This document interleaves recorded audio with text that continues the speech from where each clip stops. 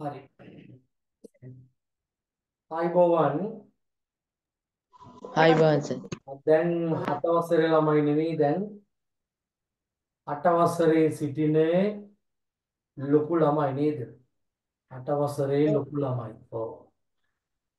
හැබැයි කවුරුත් තාම අපිට විභාග ප්‍රතිඵල සම්බන්ධයෙන් දැනුවත් කිරීමක් කරලේ නැත. ලකුණු දාන්න ඔසිත මයික් ඕෆ් කරගන්න. ලකුණු දන්න අය ඉන්නවනම් විභාගයේ ලකුණු ලැබිච්ච අය ඉන්නවනම් ඔන්න දැන් අවස්ථාව තියෙනවා එයාගේ ලකුණු ප්‍රකාශයට පත් කරන්න. සායනි මට 95යි. පුතේ පේපර් එක පොඩ්ඩක් දාන්න බැරිද මට මේ ෆොටෝ එක? පන්ති ඉවරලා දාන්න ඉස්සර දැන් දාන්න ඕනේද? හරියට කමන්නේ කොහොම හරි දාන්න. සායනිට ලකුණු 95ක් තියෙනවා. හොඳයි පුතේ very good. වෙන අය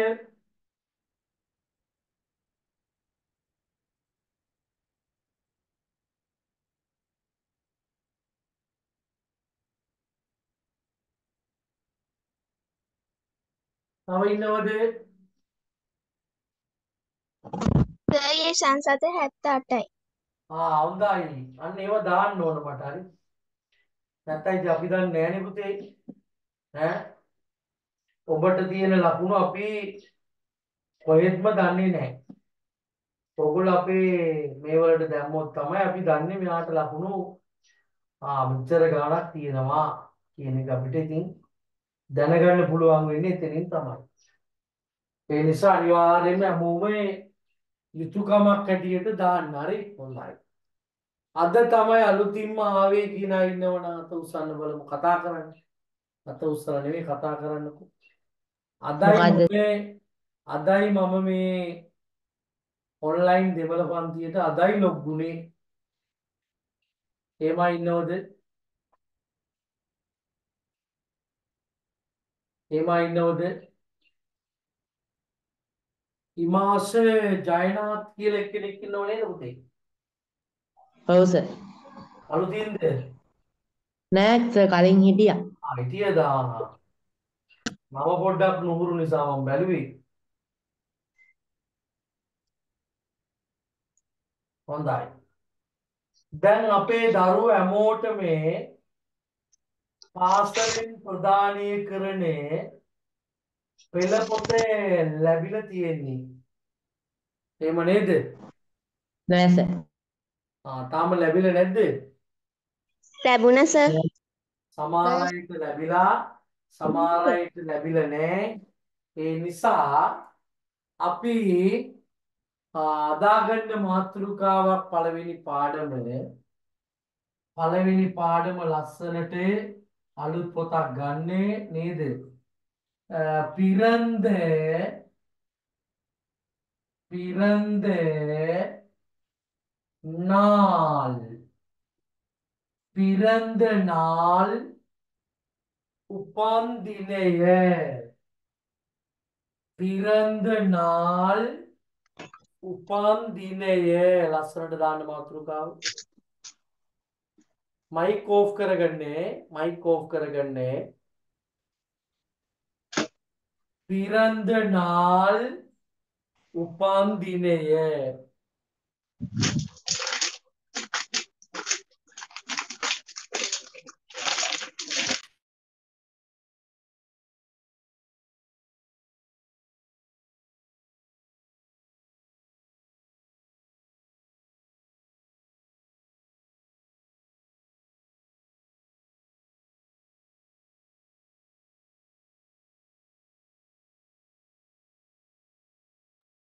பிறந்த நாள்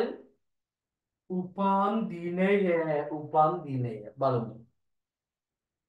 මම එහෙනම් සාකච්ඡා කරලා දෙන්නම්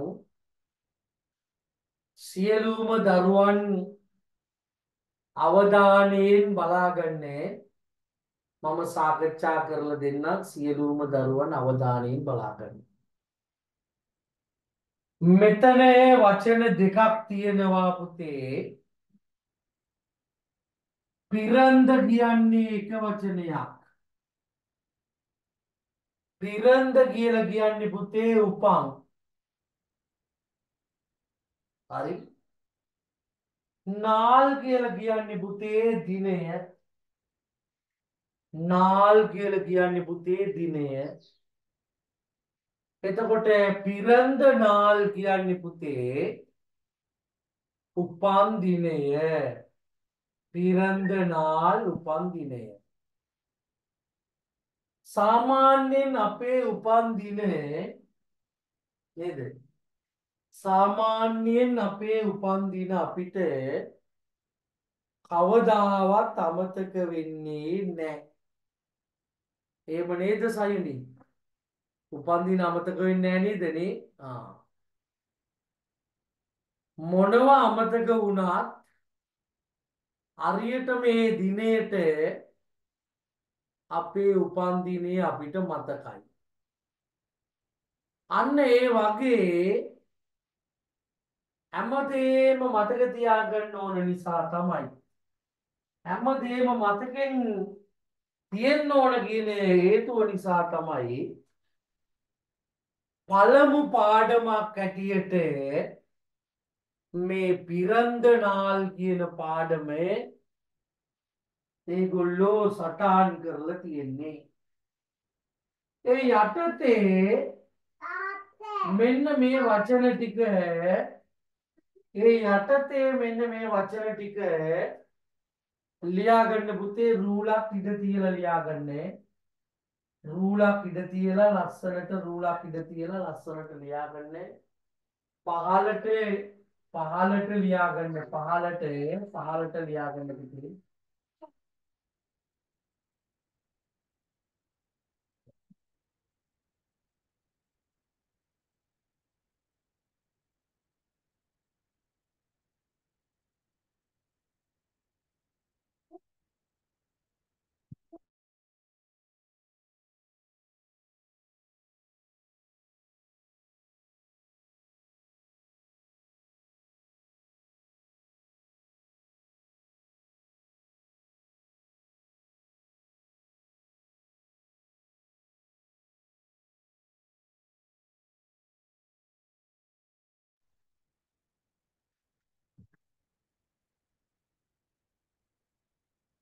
හතරවෙනි එක මේ පැත්තේ දාන්නම්. ඕගොල්ලෝ හැබැයි පහලට ලියන්න. පිරන්ද නාල්.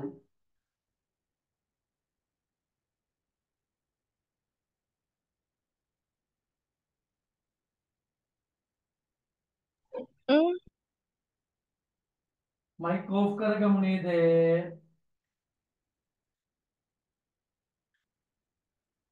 හත්වෙනි එක මේ පැත්තේ. හත්වෙනි එක මේ පැත්තේ දාන්නේ.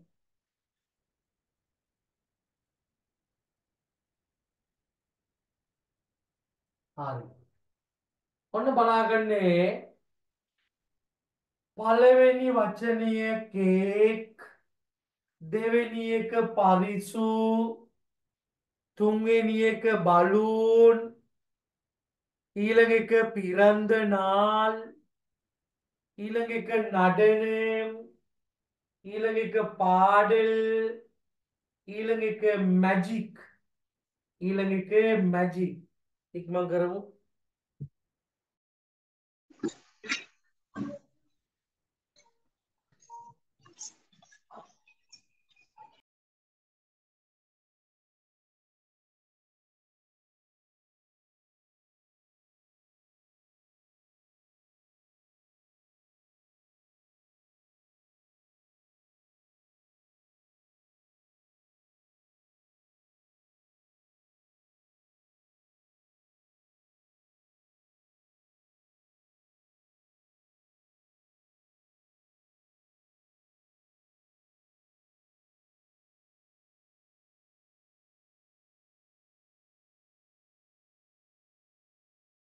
ඉවරයි සර්.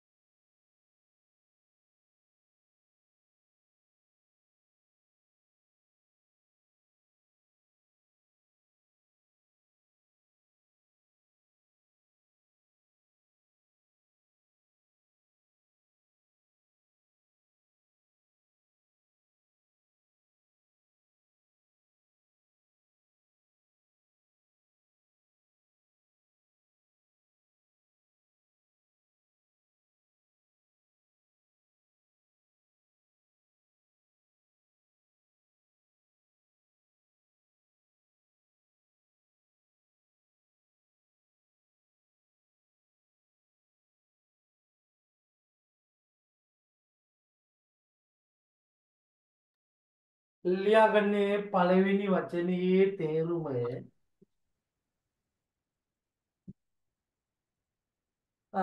பிறந்த நாள் මාතෘකාවේ උපන් දිනය පළවෙනි වචනේ තේරුම කේක්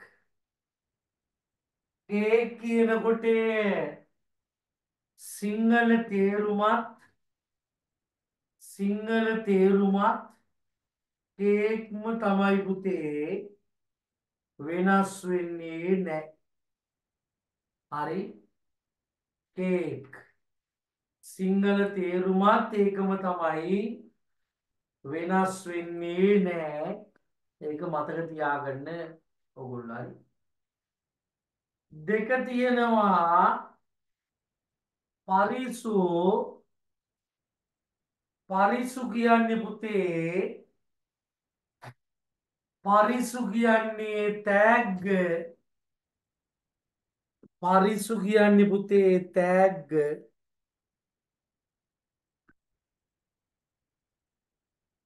පරිසු කියන්නේ පුතේ තෑග්ග පරිසු තෑග්ග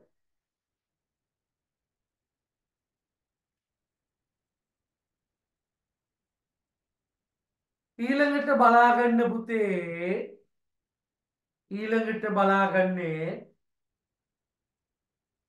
පරිසු තෑග්ගට පස්සේ තියෙන වචනය බලූන් කියන්නේ පුතේ බැලුම් බෝල මේ තියෙන්නේ බලූන් කියන්නේ පුතේ බැලුම් බෝල බලූන් බැලුම් බෝල ඊළඟට බලාගන්න පුතේ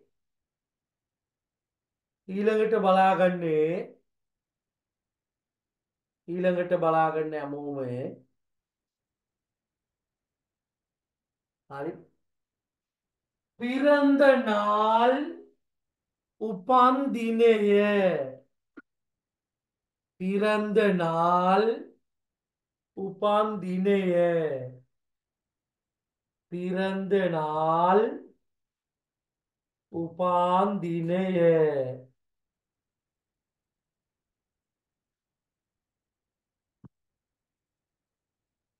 ඊළඟට බලාගන්න පුතේ නඩනම් නැටුමේ නඩනම් නැටුමේ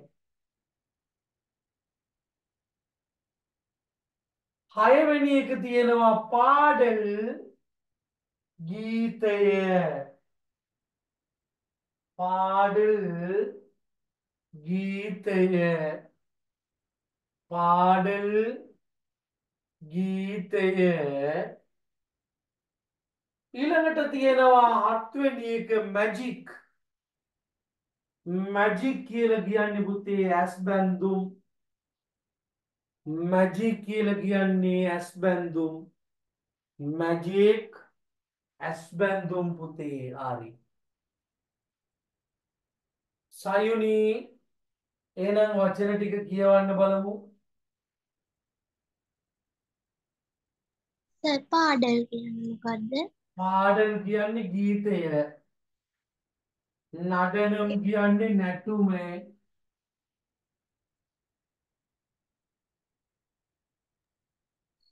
කේක් පරිසු තෑග්ග බැලුන් බෝල பிறந்த நாள் උපන් දිනය නඩනම් නැටුම පාඩල් ගීතය මැජික් ඇස් බැඳුම් මැජික් හොඳයි ඊළඟ අවස්ථාව ලැබෙන්නේ සනුදී සහන්යා නේද කියන්න පුතේ කේක් පරිසු තෑග්ග බැලුන් බෝල பிறந்த நாள் උපන් දිනය නැටුම් පාඩම් ගීතය මැජික් ඇස් බැඳුම් නඩන මරිද නඩනම් කියන්නේ නැටුම් හරි පාඩල් කියන්නේ ගීතය හරි නිවැරදි ශබ්දයෙන් උච්චාරණය කරන්න ඕනේ ඒවා පුරුදු වෙන්න ඕනේ ඉදිරියට හරි දැන් සර්. ලේසි නෑ 8 වසරේ හරි හොඳයි ඊළඟට ඔන්න මම මේ කරනවා පාඩමක් ලියන්නකෝ මෙන්න මේව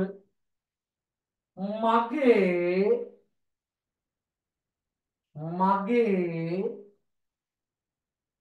උපන් දිනය මගේ උපන් දිනය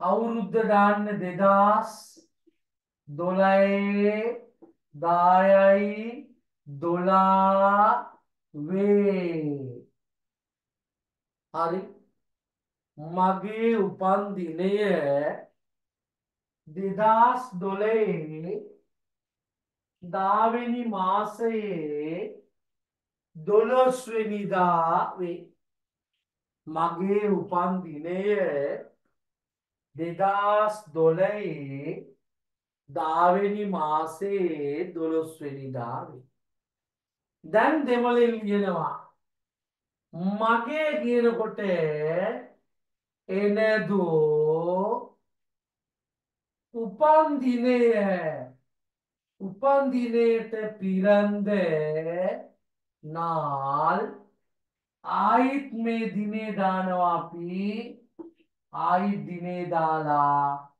වේ කියනකොට ආහුම් වේ කියනකොට පුතේ ආහුම් எனது பிறந்த நாள் ஒன்னு தினேதம்மா 2012ஆம் ஆண்டு 10ஆம் மாதம் 12ஆம் திகதி ஆகும் මේකේ ශබ්ද කරන්න පුළුවන් මේක දැම්මම ඕනේ හරි මතක තියාගන්න මේක ලියලා ලස්සනට කොටුවක් ගාගන්න මෙතන දාන්න ඔයාගේ උපන් දිනේ හරි මේ මන් නිකන් එකක් දැම්මේ ඔයාගේ උපන් දිනේ දාලා සිංහලෙනු දෙමළෙනු ලියලා කොටුවක් ගාගන්න ඉක්මනට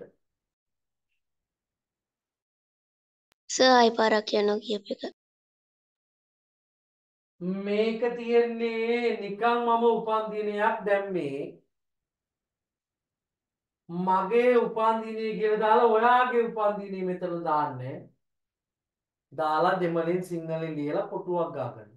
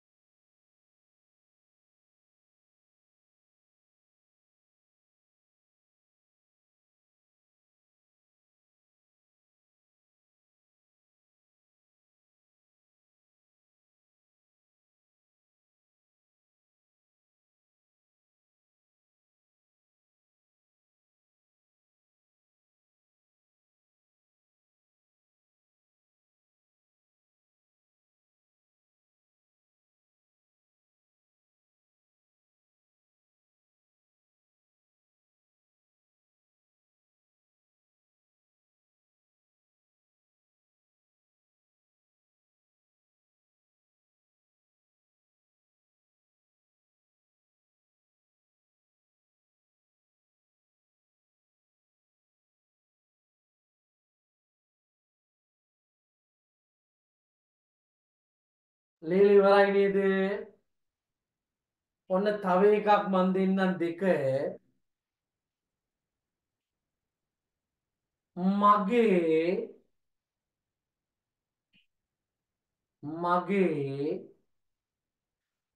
අම්මාගේ උපන් දිනය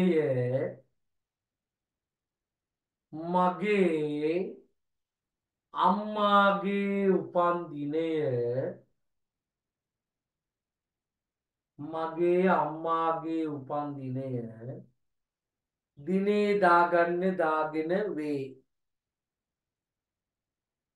මගේ අම්මාගේ උපන් දිනය දිනේ දාගන්න දාගෙන වේ අම්මාගේ කියනකොට අම්මාවින් හරි අම්මාවින් හරි රූල් දෙකක් ඉට තියලා මගේ මගේ තාත්තාගේ උපන්දිනය මගේ තාත්තාගේ උපන්දිනය මගේ තාත්තාගේ උපන්දිනය දිනේ දාගෙන වේ තාත්තාගේ කියනකොට පුතේ අප්පාවින් තාත්තාගේ හරි අප්පාවින් තාත්තාගේ ඊළඟට ලියා ගන්න පුතේ එතකොට ලියන්නේ නදු අම්මාවින් පිරන්දන පිරන්දනාලෝ එහෙම තමයි මගේ අයියාගේ උපන්දිනය සර් මගේ තාත්තාගේ උපන්දිනයකින් පස්සේ මොකද්ද සර් කිව්වේ මාව කට් වුණා. මගේ අයියාගේ උපන්දිනය මගේ අයියාගේ උපන්දිනය දිනේ දාගෙන වේ අයියාගේ කියනකොට අන්නාවින්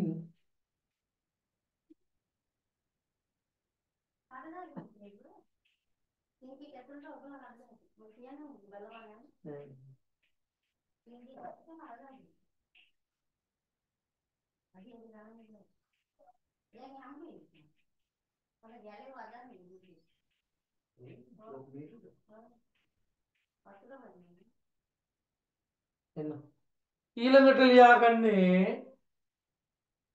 මගේ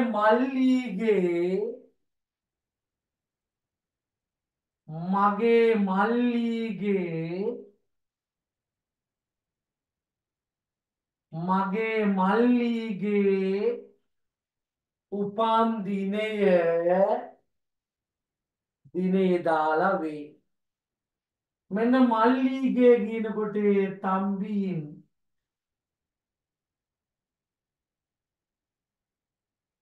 හරි ඊළඟට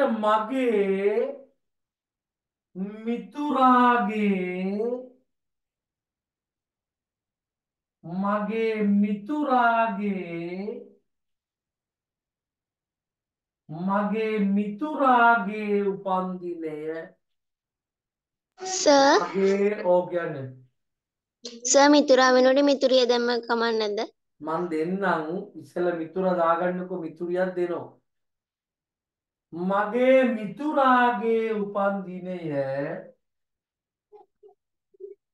මගේ මිතුරාගේ උපන්දිනය දිනේ දාලා වේ කියන එක එන්න ඕන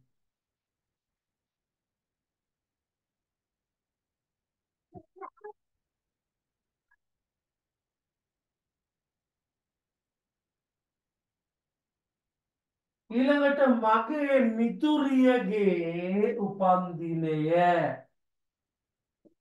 නන්බීන් මිතුරියගේ නන්බීන් කියන්නේ මිතුරියගේ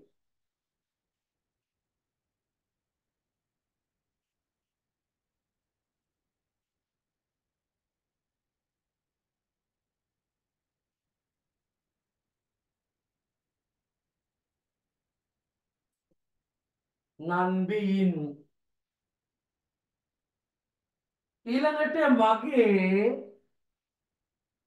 ඊළඟට ලියාගන්න මගේ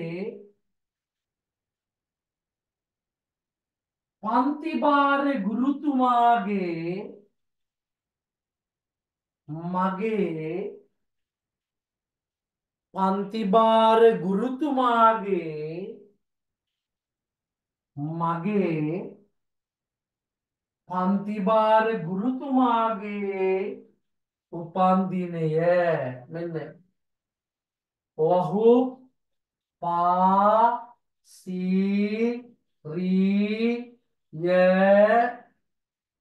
වෙනස් වෙන්න ඕන මෙතන යැරින් වහුපාසිරියරින් වහුපාසිරියරින් මගේ පන්තිභාරය ගුරුතුමාගේ එනදෝ වහුපාසිරියරින් හරි පන්තිභාර ගුරුතුමාගේ දිනයක් දාගන්න හරි ඊළඟට මගේ මාමාගේ උපන්දිනය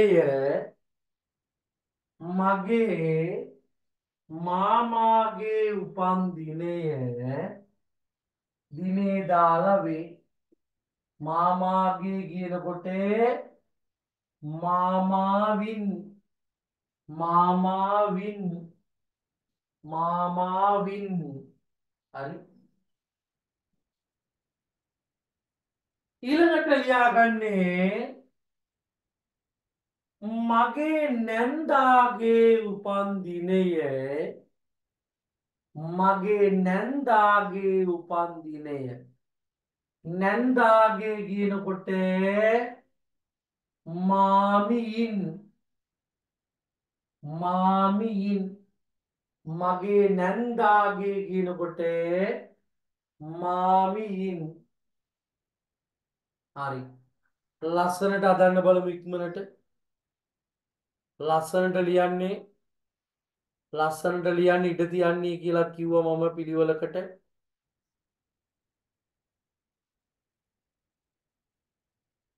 විනාඩි 10ක් දෙන්න ඉක්මන් කරන්න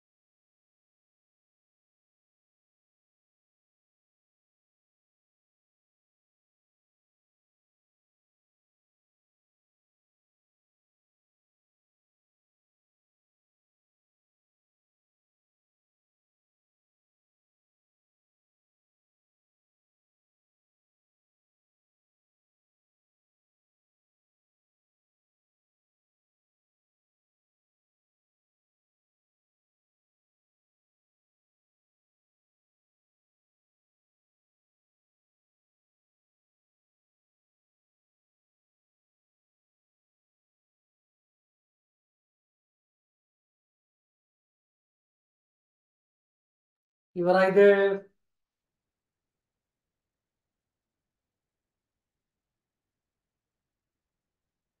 ඉක්මන් කරන්නේ.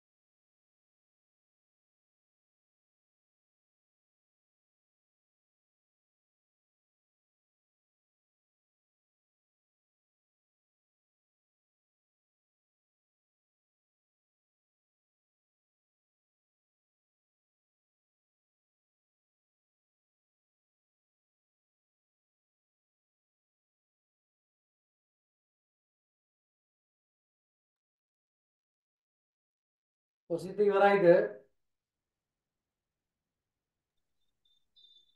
ඔව් සර්. හරි කියවන්නකෝ බලමු එහෙනම්.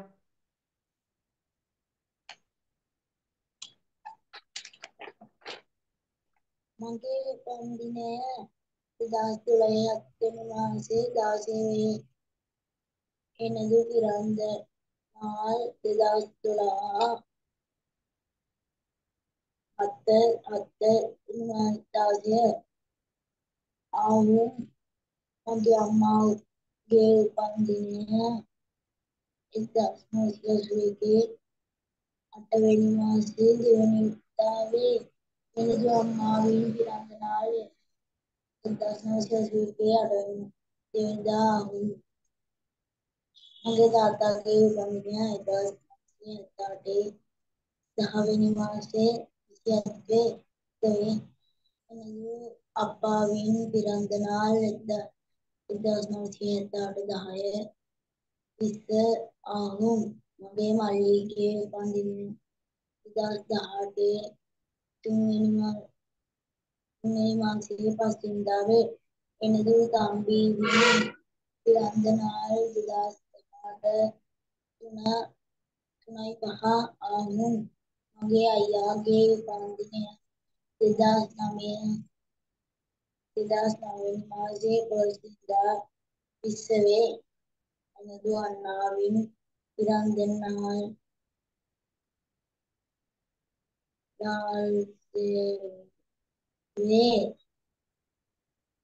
2009 මාසයේ 26 වාක්‍යන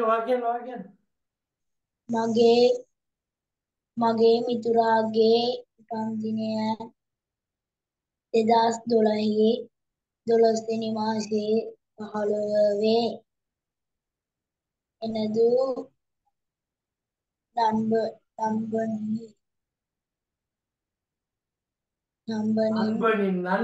மித்துராகி நண்பனின் பிறந்த நாள் 2012 මාසයේ 15 ආகும்.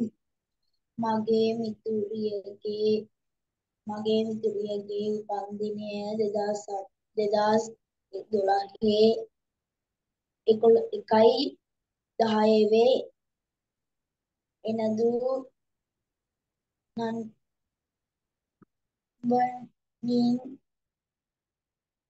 நண்பின் பிறந்த நாள் 2012 මාසයේ 10 ஆகும்.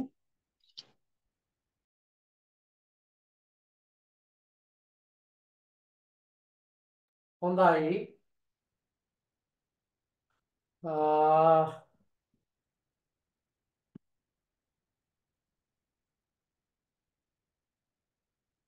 තව ලියන්න අය ඉන්නවද? සර් තව ලියන්න අය ඉන්නවද? මම කියන්නද? කියන්න බලමු. මගේ අම්මාගේ උපන්දිනය 1988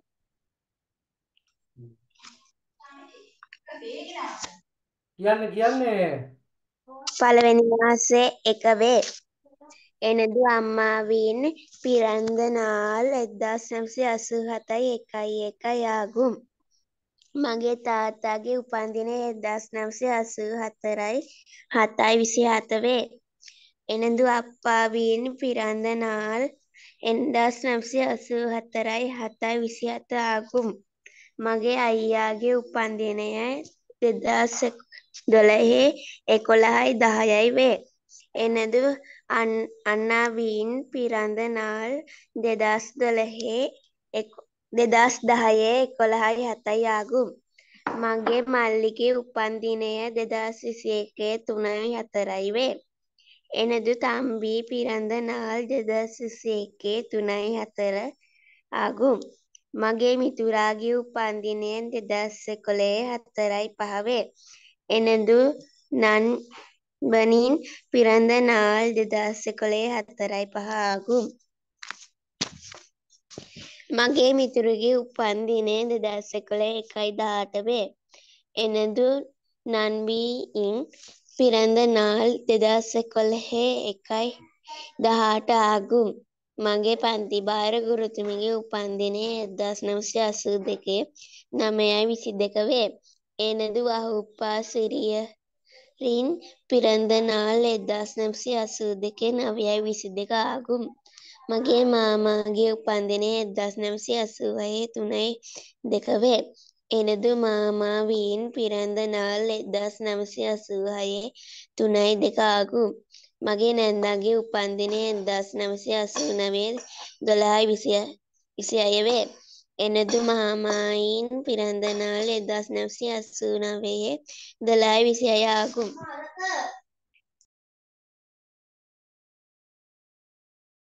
හරි හොඳයි. ඔන්න පුතේ අපි සාකච්ඡා කරේ පහුපාසිරියරින් පන්ති භාරේ ගුරුවරයාගේ මාමගේ නැන්දගේ අයියගේ මල්ලිගේ ඕන එක්කෙනෙක්ගේ උපන්දිනයක් හදාගන්නේ ඔයා මෙන්න මේ විදියට තමයි. හරි මතක තියාගන්න හරි. දැන් දාගන්නේ තව මාතෘකාවක්. දැන් දාගන්න ලස්සන තව මාතෘකාවක්. උපන්දිනේ සුබ පැතුම් පත්‍රයක් නිර්මාණය කිරීම. උපන්දිනේ සුබ පැතුම් පත්‍රයක් නිර්මාණය කිරීම. උපන්දිනේ සුබ පැතුම් පත්‍රයක් නිර්මාණය කිරීම. ලස්සනට දාගන්න මාතෘකාව.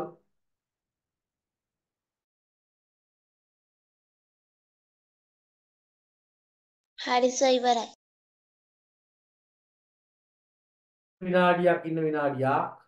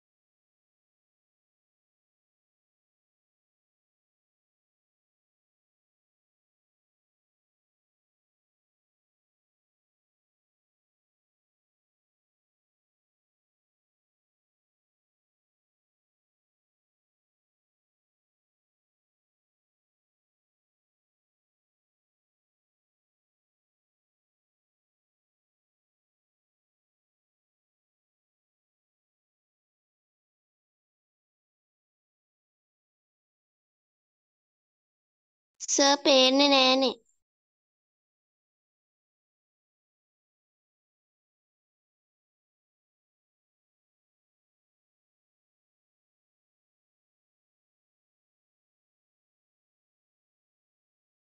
Mic off.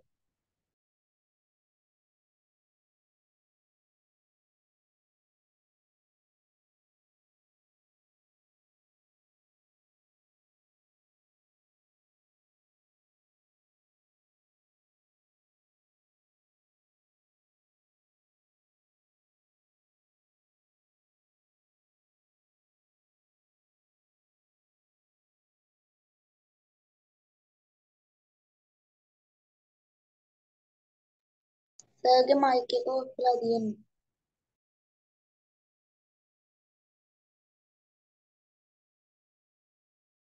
සුට්ටයි ඉන්න මම ලියලා ඉවර වෙනකන් ලියන්න එපා. පොඩ්ඩක් ඉන්න පුතේ. හරි පොඩ්ඩක් ඉන්න. இனிய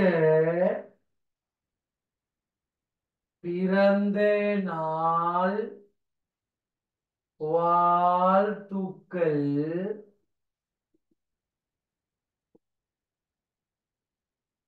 ඊළඟට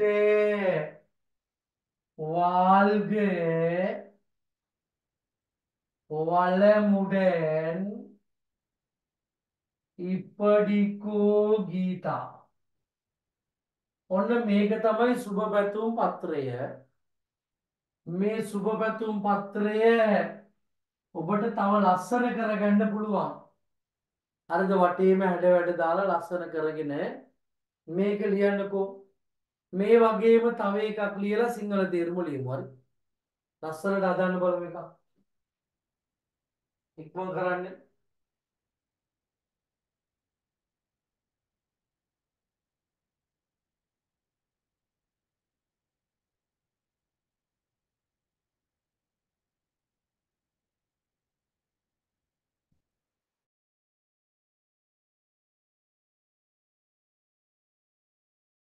සර් තව ටිකක් පල්ලෙහාට ගන්න පුළුවන්ද උඩ ටික පේන්නේ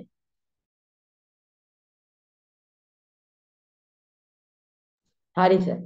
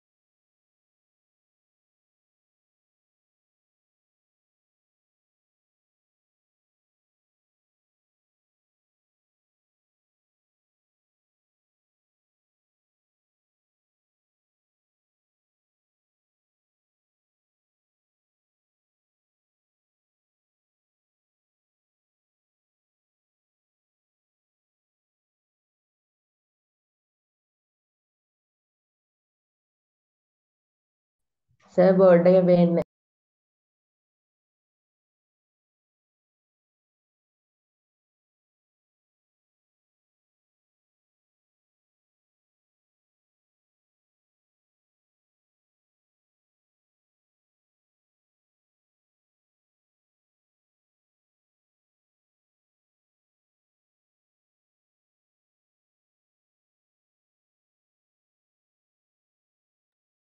බෝඩ් එක පේන්නේ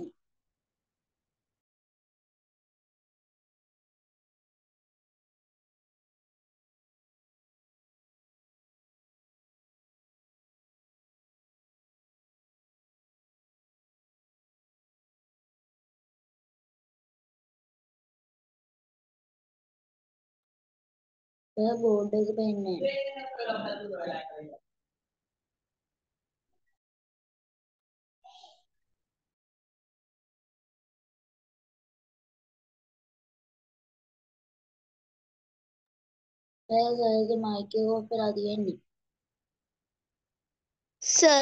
සර්ගේ මයික් එක ඔෆ් වෙලා තියෙන්නේ සර්.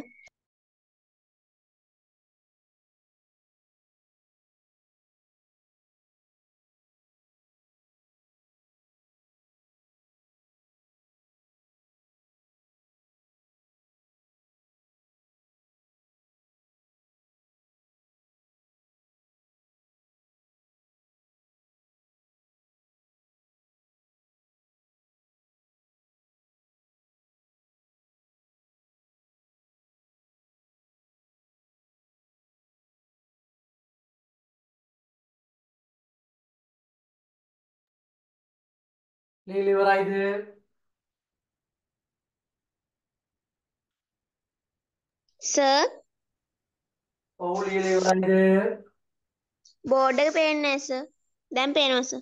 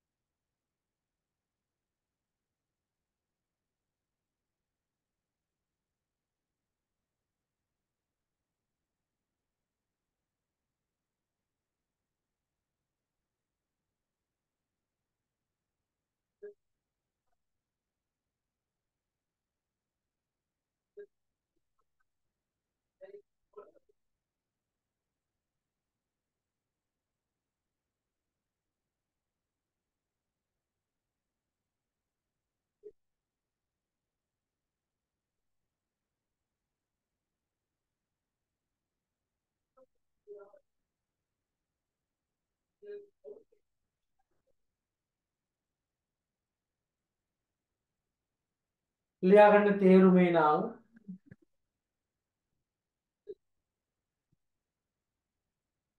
තේරුම ලියාගන්නේ නම්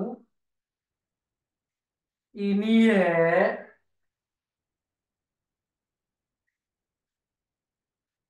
பிறந்த நாள் வாழ்த்துக்கள் සුබ උපන් දිනයක් වේවා.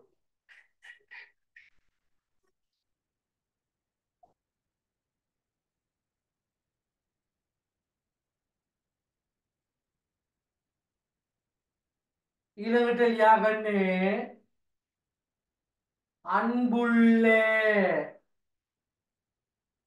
ජනනිකෝ ආදරණීය ජනනීට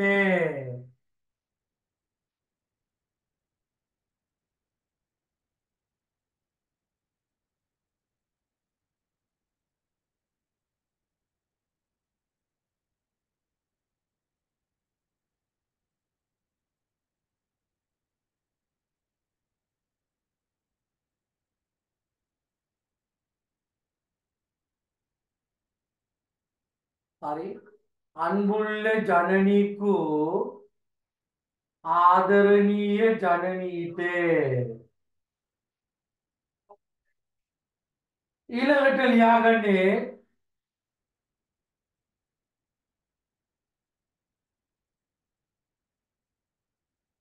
இனிய பிறந்த நாள் வாழ்த்துக்கள்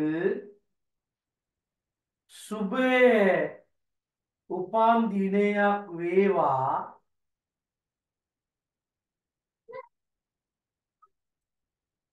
இனிய பிறந்த நாள் வாழ்த்துக்கள் සුබ උපන් දිනයක් වේවා. வாழ்க வளமுடன் නිදුක් නිරෝගී ලෙස ජීවත් වේවා. නිදුක් නිරෝගී ලෙස ජීවත් වේවා. නිදුක් නිරෝගී ලෙස ජීවත් වේවා. ඉපඩිකු ගීතා මෙයට ගීතා ඉපඩිකු ගීතා මෙයට ගීතා ඉපඩිකු ගීතා මෙයට ගීතා. හරි හොඳයි. දැන් මෙතන ජනනි ලිව්වා ගීතට. දැන් මේකේ තේරුම වෙනම ලියාගෙන ඕගොල්ලෝ ඔයාගේ මිතුර ටිකක් හදන්නටක් ගාලා විනාඩි 10යි හරි වැඩි වෙලාවක් ගන්න එපා ඉක්මන් කරන්න හරි විනාඩි 10යි ඉක්මන් කරන්න පොත් බලන අනිවාර්යයෙන් හරි සිංහල තේරුමත් ටිකක් ලියන්න ඉවර ඕනේ. කරලා කොහොම හරි සිංහල තේරුමත් ලියන්න ඕනේද සර්? මේකේ සිංහල තේරුම අනිවාර්යෙන් ඉන්න ඕනේ. නෑ සර් මේ මල් ලියන එක. අනිවාර්යෙන්ම ඕන පුතේ. හා සර්.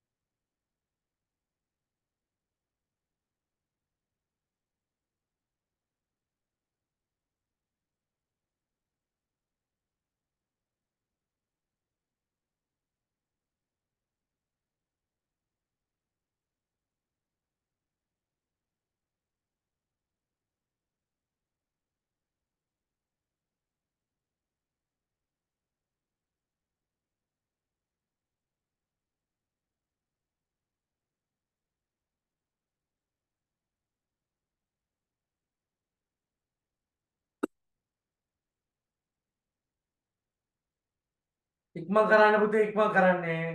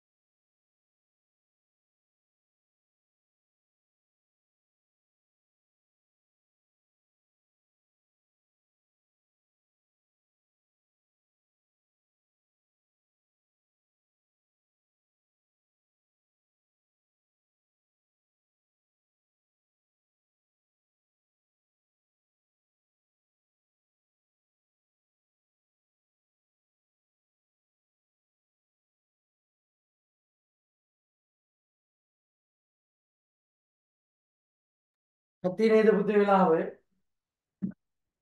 ඉවරයි සර්. හොඳයි. very good හොඳයි. ඉවර නෑ සර් තාම. හරි කමන්නේ ආරාධනා පත්‍රය sorry සුබ පැතුම් පත්‍රය සහ උපන්දිනයේ පාඩම අතරේ ලොකු සම්බන්ධතාවයක් තියෙනවා. ඒක අමතක කරන්න එපා. අනිවාර්යෙන්ම ඔබට සිදු වෙනවා පුතේ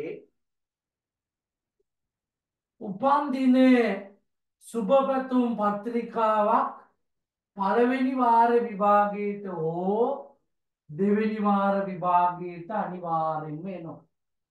ආයි කතා දෙකක් නෑ. හරිද? ඒ නිසා මම කියනවා ඔයගොල්ලන්ට ඒක ලියන හැටි පොඩ්ඩක් බලාගන්න පුළුවන් නම් නැවත වටිනවා.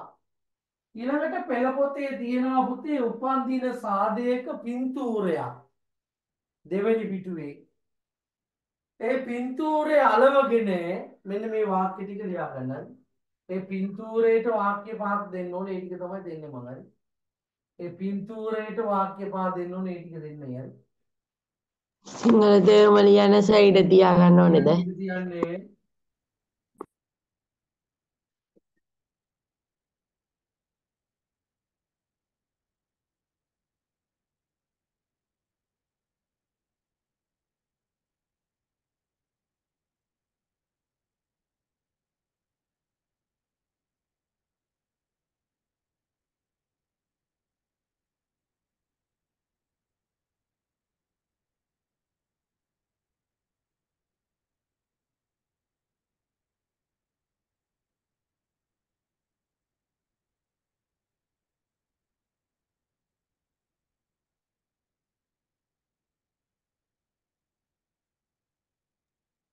ඒකට අලවන්න ඉඩ තියන්න ඕනද? ඔව් ඊට තියන්නේ තේරුම ලියන්නේ.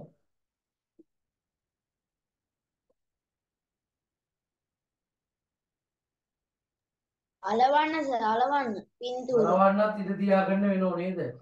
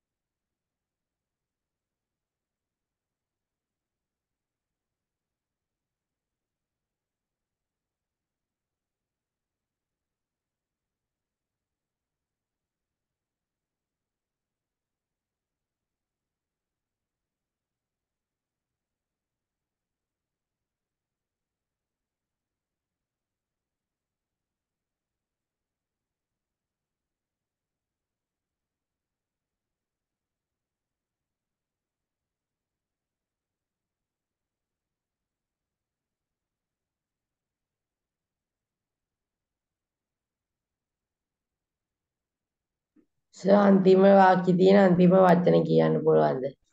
උල්ලනේ උල්ලනේ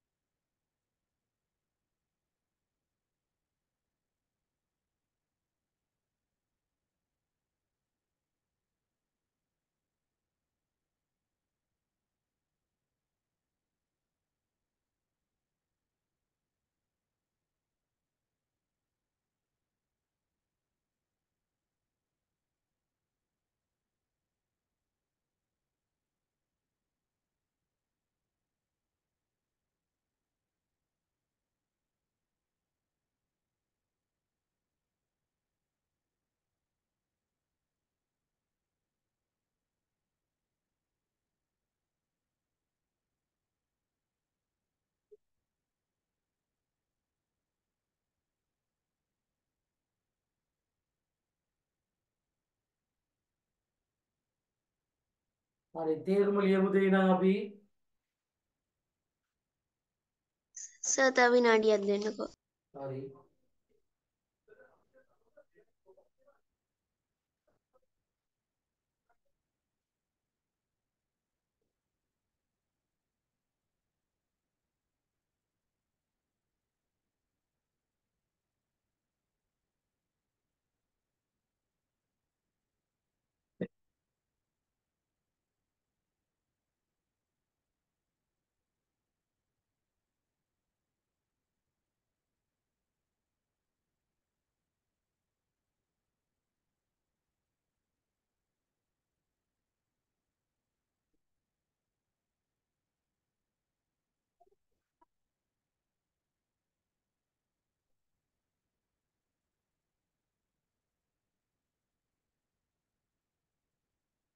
හරි ලියාගන්න එනම් පළවෙනි වාක්‍යයේ තේරුම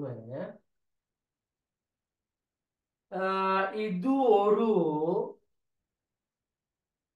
பிறந்த நாள் விழா.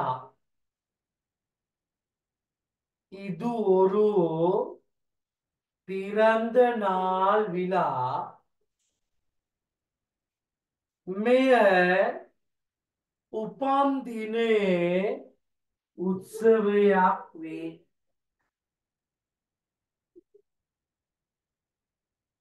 இது ஒரு பிறந்த நாள் விழா. මෙය උපන්දිනේ උත්සවයක් වේ. ඊළඟට ලියාගන්නේ ඊළඟට இங்கே பல கூடி இருக்கின்றார்கள். මෙහි බොහෝ දෙනෙක් රැස් වී සිටිනවා. මෙහි බොහෝ දෙනෙක් රැස් වී සිටිනවා. இங்கே பலர் கூடி இருக்கின்றார்கள். මෙහි බොහෝ දෙනෙක් රැස් වී සිටිනවා. ஒரு சிறுமி கேக் வெட்டுகிறாள். ஒரு சிறுமி கேக் வெட்டுகிறாள். ගෑනු ළමයෙක් කේක් වෙට්ටුගිරාල් කියන්නේ පුතේ කේක් කපනවා. ஒரு சிறுமி කේක් වෙට්ටුගිරාල්. ගෑනු ළමයෙක් කේක් කපනවා. හතරවෙනි එක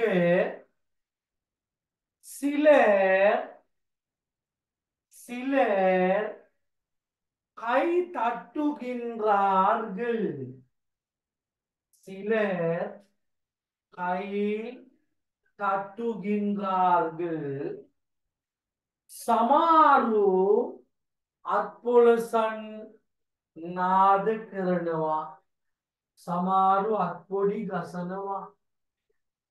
සිලර් කියන්නේ සමහරු කයි තට්ටුගිරාර්ගල් කියන්නේ පුතේ සමහරු අත්පොඩි ගසනවා.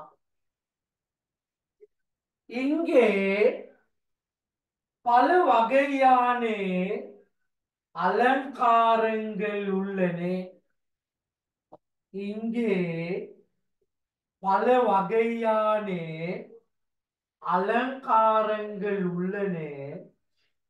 මෙහි විවිධ වර්ගයේ සැරසිලි දක්නට ලැබෙනවා. මේ විවිධ වර්ගයේ සැරසිලි දක්නට ලැබෙනවා. මෙහි විවිධ වර්ගයේ සැරසිලි දක්නට ලැබෙනවා. හරි. ඔන්න පාඩම් 4ක් කියලා දුන්නා. ආරම්භය ගත්තා. වචන ටිකක් පැහැදිලි කරලා දුන්නා. ඊළඟට උපන් දිනේ ලියන හැටි විස්තර කරා.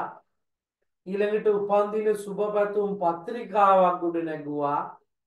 ඊළඟට අපි පෙළ පොතේ තියෙන පළවෙනි පාඩමේ පින්තූරයට වාක්‍ය ගොඩනගා ගත්තා. හොඳයි. එතකොට දැන් 8 ආරම්භය අපි අරගෙන අවසන්. එහෙනම් අපි ඉතිරි කොටස් ලබන සතියේ සාකච්ඡා කරමු. අනිවාර්යෙන්ම පෙළ පොත රැගෙන ඉන්නේ. පෙළ පොත රැගෙන ඉන්න හරි. 8 වසරට ටියුට් ආවද? 8 වසරට ටියුට්. නෑ සර්. පෙන්නන්න බලමු ටියුට් තියන අය. අර ලස්සන ටියුට් එක තියන අය පෙන්නන්න බලමු. පාට පාට ටියුට් එකක් නේද ඇවිල්ලා තිබුණේ? නිම්සි නැද්ද ටියුට් එක පුතේ? අන්න ඒකේ ලස්සන ෆොටෝ එකක් මට ගාලා දාන්නකෝ අනේ WhatsApp එකට මගේ. හස්තදාන් හරි හොඳයි. ඉස්සරහ අයිබෝවන් වණකම් හරි. ඉස්සරහ පිටේ විතරද? ඉස්සරහ විතරයි. ඉස්සරහ පිට විතරයි. මේ තියෙන්නේ Advance, sir. ආයිබෝවන්. හරි අයිබෝවන්.